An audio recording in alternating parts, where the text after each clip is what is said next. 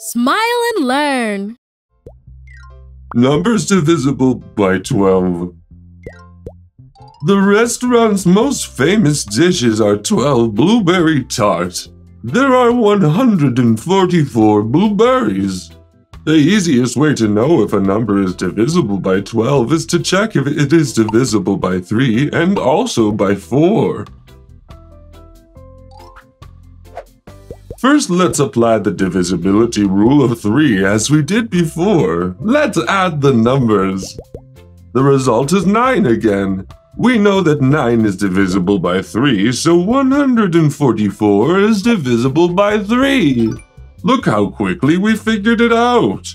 Now let us try the divisibility rule of 4.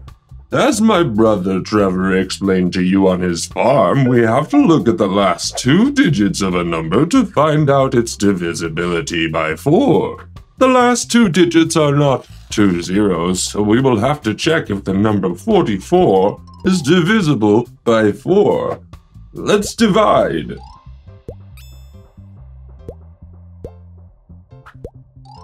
The remainder is 0, so 44 is divisible by 4. Which means our original number is divisible by 4. 144 is divisible by 4. Let's go back into the kitchen. Since 144 is divisible by 3 and 4, that means it is also divisible by 12. Just what we needed. Each tart will be complete.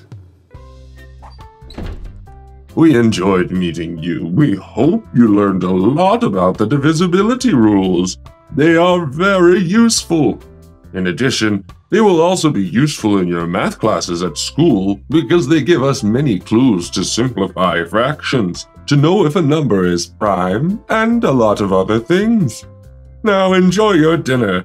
It's a divisor house treat.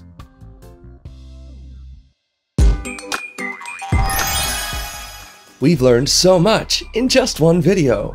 Did you know there are many more videos? Imagine how much you could learn. Subscribe to the Smile and Learn educational channel to learn and have fun at the same time.